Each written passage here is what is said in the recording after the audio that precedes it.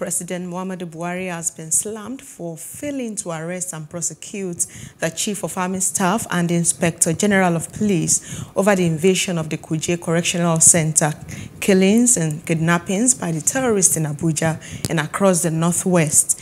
Addressing pressmen in Abuja, the National Coordinator of the Human Rights Writers Association of Nigeria, HURIWA, Comrade Emmanuel Onwubiko, said that the service chiefs under whose watch the Kuje prison was attacked and terrorists freed should be treated like coup plotters by the president.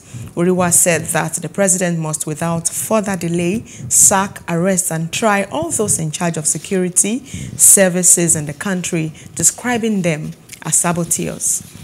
Hello, hope you enjoyed the news. Please do subscribe to our YouTube channel and don't forget to hit the notification button so you get notified about fresh news updates.